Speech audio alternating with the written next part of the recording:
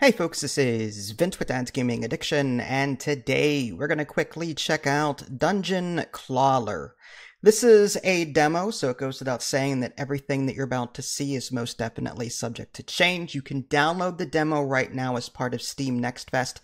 I don't know if the demo is going to be available after Next Fest or not, but it's worth checking out because, oh my gosh, it is a lot of fun. So you choose a character, and some of these characters are locked. Think Slay the Spire and other roguelites in the sense that, you're going to be unlocking content as you play this game. But in a typical roguelite, you're going to be dealt a hand of cards and you're using mana to play these cards. Not in this game. It's one big claw machine, and your deck is actually just a list of items that will be in the machine that you can try and grab out in order to do different things. In between battles, you'll be able to pick different rewards and then add those items to your actual claw machine. It's actually quite interesting and both frustrating at the same time because, if you've ever played a claw machine in real life, it's like, oh, I almost got it. But there are instances where you might, get something really good, then another time you may not. It's all luck, and just sometimes the claw does not work with you. Now, in between battles as well, like you would expect from a typical roguelite, you can buy items from a shop. You'll be able to play little mini games, different things like that in order to expand your deck and also get various buffs.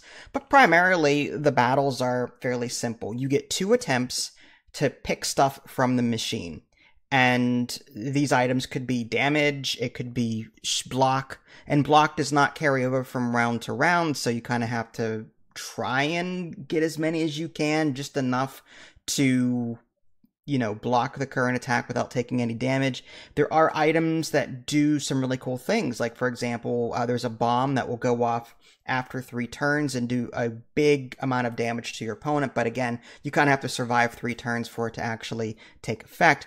There's a hand that turns fluff. There's just fluff that doesn't do anything. It turns the fluff into coins, so you can pick that up and then spend that at shops in between battles, stuff like that.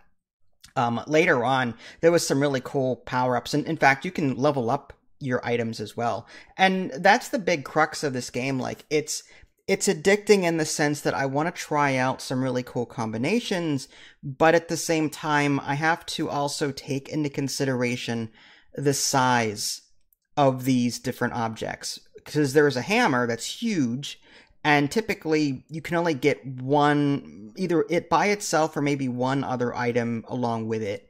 Whereas, a bunch of little daggers that you start with, you could probably pick up 5 or 6 of those and just do continuous damage to your opponent.